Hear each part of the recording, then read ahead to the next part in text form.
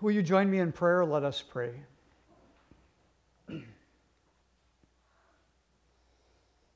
Lord Jesus, we do not know what to do. Evil has a hold on us that we cannot explain.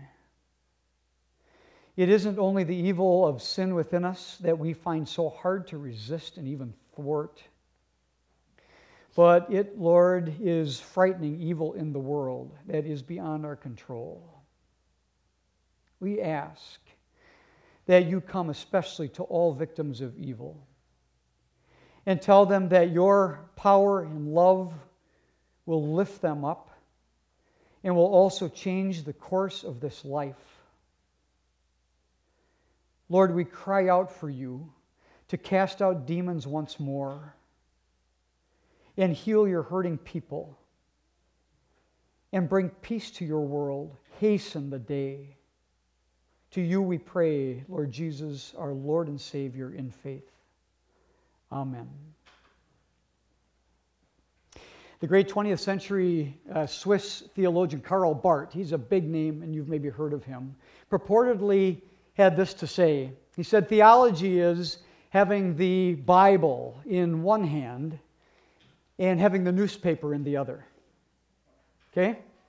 Theology is having the Bible in one hand and the newspaper in the other. On the one hand, the gospel writer Mark, after introducing us to Jesus through two very brief stories, very brief. One, Jesus' baptism.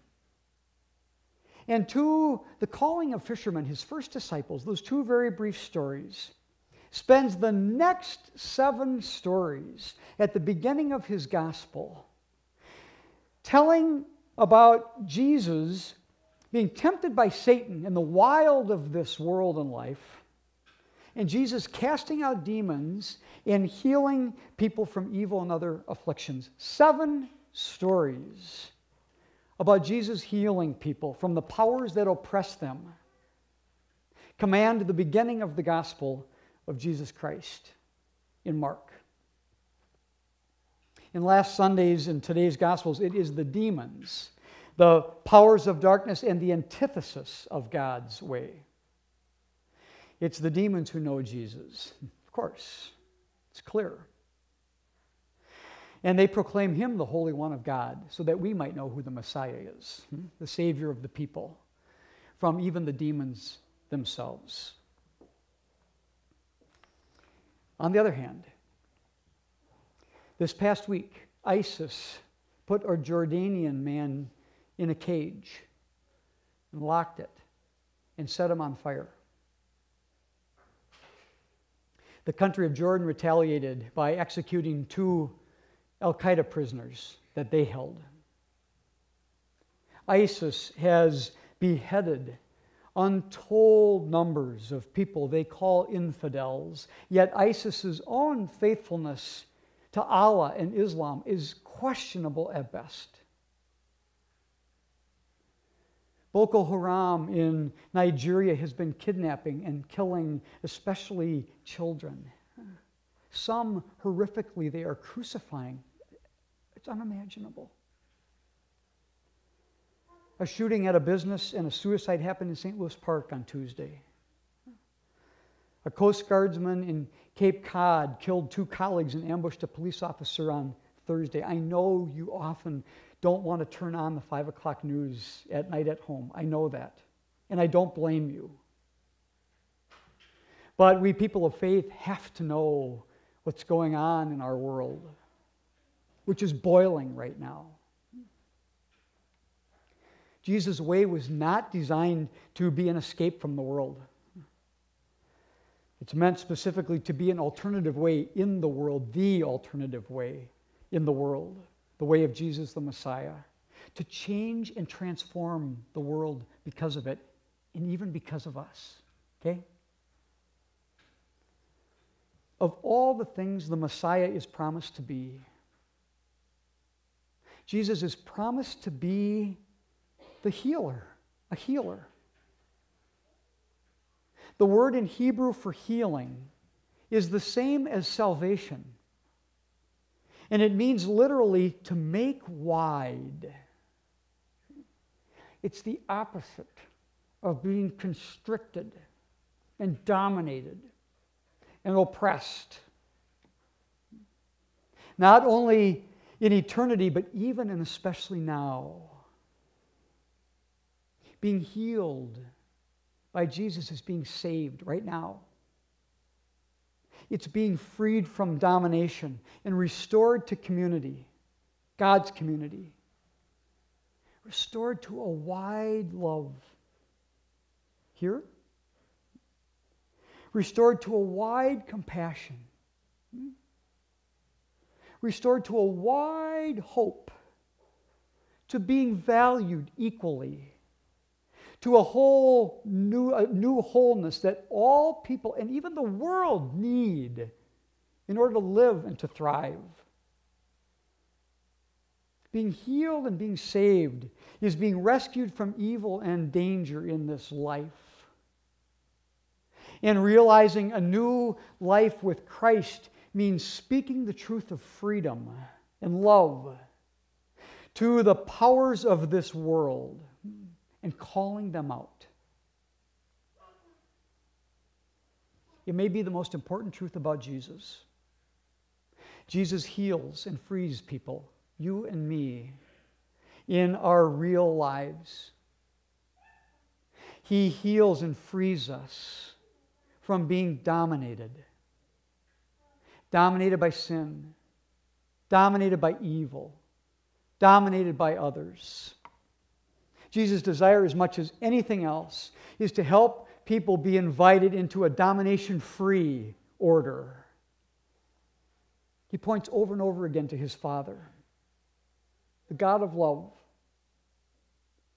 that people would be bathed in a holy love daily, starting again right now here, from God that heals. God so loved the world that he gave his only begotten Son. God did not come into the world to condemn the world, but in order that the world might be saved, healed through him. And this healing love is a love that can transform us. It's working on you and me right now again. The only way the world can be transformed is through transformed people like us. So now I will ask you, do you love the world that God so loves?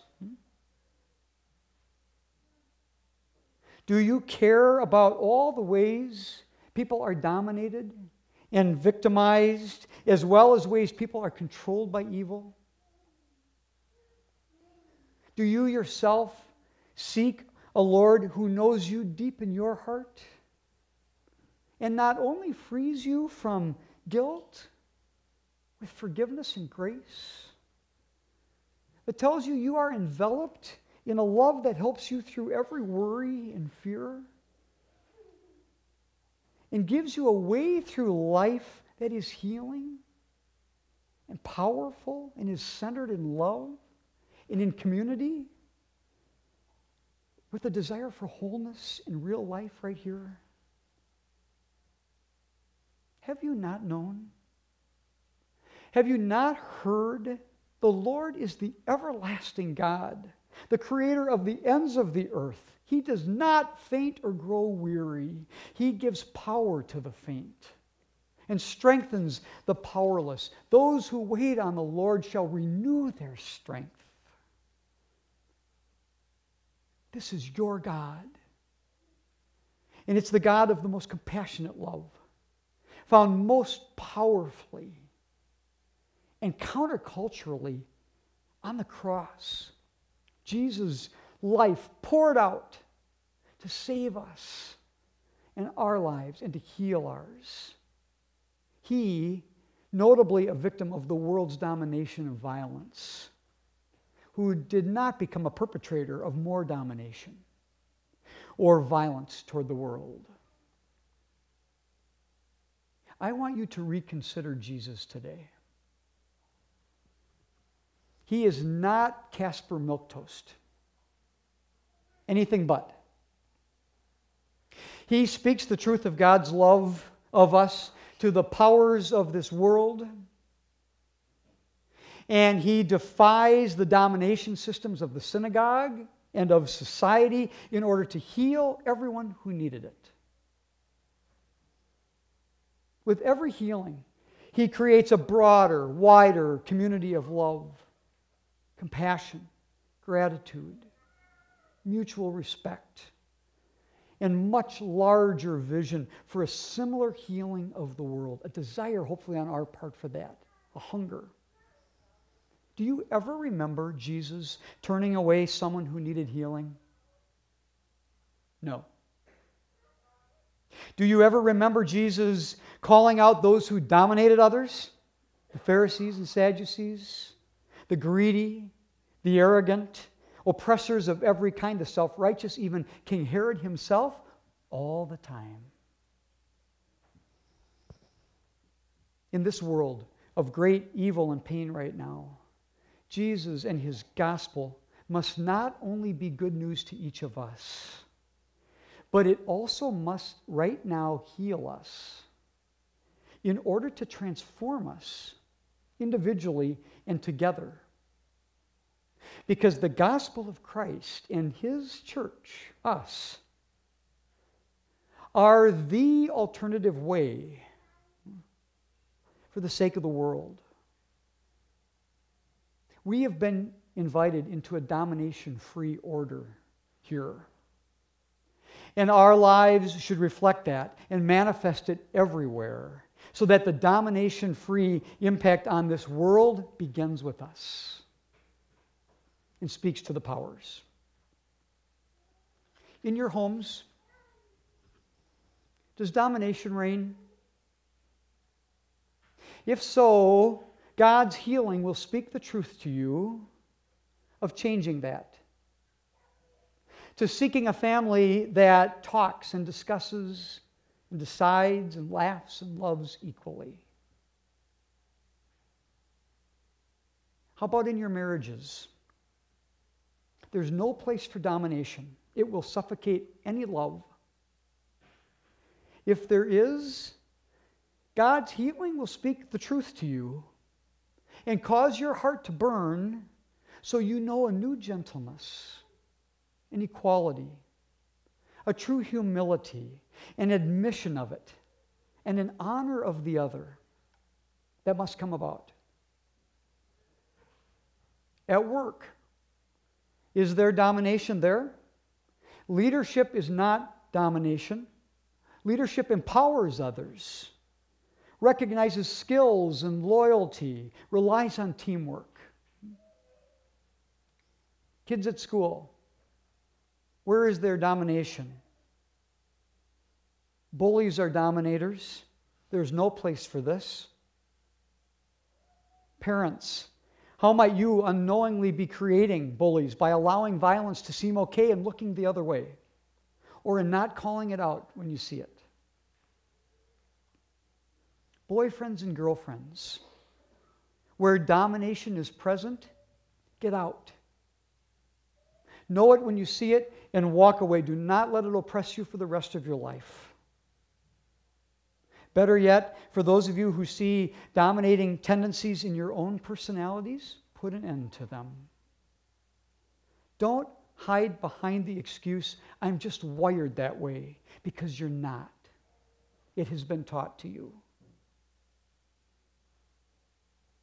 And in our world, where are we as people of faith banding together with all people of goodwill and speaking to the horrors of terrorism and violence and domination? I'm preaching to myself here as well. If we're not, why not? Are we letting political or ethnic or religious differences divide us? If so, we are most to be pitied. Speak out. Seek companions in doing this as well. As Christ is our witness and our companion and voice, may we speak the truth of God's saving, healing love to the powers of this world, starting here and now with us ourselves. Amen.